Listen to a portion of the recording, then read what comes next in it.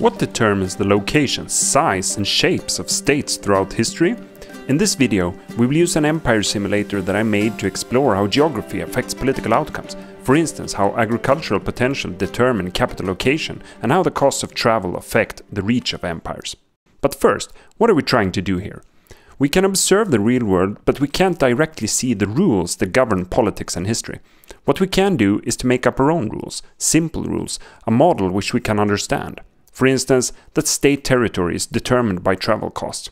We then simulate the world that follows from our made-up rules, and if the simulated world looks a lot like the real thing, this tells us that our model might be similar to the real rules of the world. If not, we have to adapt it. This is basic science. But no model can be perfect. By focusing on different factors, they answer different questions. For instance, this video by Fractal Philosophy simulates empires by focusing on loyalty and group feeling rather than terrain, as I do. In the previous video, the only important rule was the cost of travel across different types of terrain determined territory shape. We got some interesting results, but there were important factors that were not explained by the model. For instance, the model could not tell us why capitals were located where they were or why some empires were larger than others. Both capital location and empire size had to be set manually. That means they were exogenous, outside the model. In this update, I want to try to endogenize them, that is, bring them into the model. And the new rule we will be adding to do that is that some land has more value. Controlling valuable land gives power.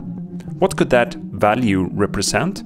The obvious factor, I think, is agricultural potential, fertile land, at least in history. Fertile land can support a larger population, which means power and income. But it could, of course, also be many other things. Valuable metals such as copper, silver, gold, or fossil fuels. In the Industrial Revolution, coal and later oil became strategically important, and nowadays it's rare earth metals used for making batteries and electronics. But in the pre-modern era we're trying to simulate, the main driver must have been agriculture. The UN has data on how much yield one can get from different crops in different parts of the world, taking soil and climate into account. I chose the top calorie-producing crop for each grid cell, and I only used crops that were available before the Columbian Exchange, meaning no corn or potatoes in the old world and no wheat or rice in the new world. In the simulator, we can then load these value maps. If we look at the world, it basically looks like a population density map, meaning that we're onto something here. The scale runs from 0 to 61, with higher numbers meaning more value, and the value maps are stored in grid text files, similar to how we store terrain files. Here we can see the total value of the land under control by this empire. Now that we know what land empires want, we can introduce a simple optimization function. This button right here makes the empire capital move a grid cell in a random direction. If it increases the land value, it keeps the new position, otherwise it moves back. So if we place a capital here in the Rocky Mountains, it will gradually move to the more fertile lands in the Midwest. With more empires, they compete for the best spots. That means that capital location can now be determined and explained inside the model. We can also let the optimization function adjust the travel sliders. It then randomly varies the sliders, moving one up and one down, keeping the new settings if it increases land value under control of the empire.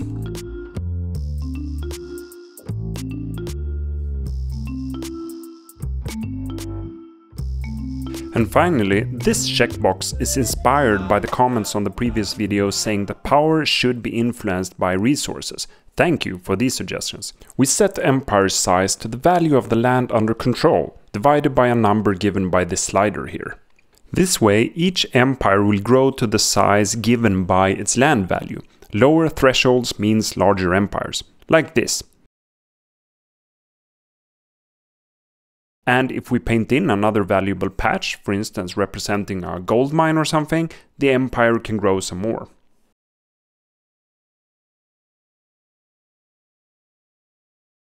Let's now place some capitals at random, let them grow according to land value and have them optimize their placement. We will use the same default travel costs for all empires.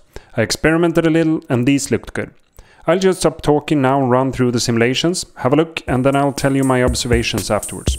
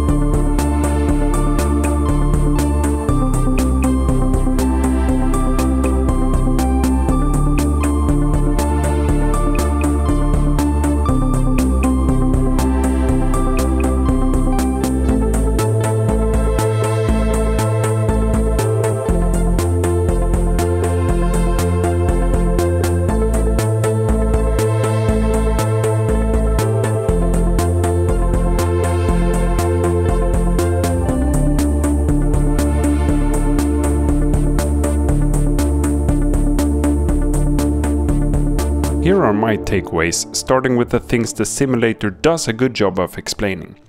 First are clusters on valuable land. We often see states clustering together on valuable pieces of land, where smaller territory is compensated by higher value of that territory. This can be seen in the real world, in the Balkans, for instance. Big states in the simulation have their capitals on the most valuable parts of their territory. This is because capitals in the desert cannot grow big, and with no capitals there, the land is up for grabs by other large empires. We see this in the real northern Africa, where the Sahara is divided by states whose capitals are in other places. These capitals just next to each other look quite strange, but are a logical consequence of control based on proximity. As long as you don't have someone in your back, it's good to get close to your neighbors, like Buenos Aires and Montevideo, Vienna and Bratislava, Helsinki and Tallinn, and of course Kinshasa and Brazzaville. And now for cases where the simulation does not match with reality. There are basically no coastal capitals in the simulation. It's all about having land territory, which makes it better to be inland. But in the real world, many major cities are on the coast. The missing ingredient is probably trade, which I will try to add in the next video. There are no big states on valuable land in the simulation. We don't see Brazil or China or Russia, because when there is value, other capitals move in. The missing ingredient is force. When a real state grows stronger than its neighbors, it conquers. This is not accounted for in the simulation. But if we allow it, the simulation becomes much more chaotic. Small variations in starting conditions will give advantages that lead to big consequences down the line. This is what happens in the real world, but it makes things much harder to predict. Anyway, I hope you enjoyed the video, and please play with the simulator yourself. It's free and available on the link in the description. Subscribe if you want to see more updates, and leave a comment on which direction you would like this project to take in the future. See you next time.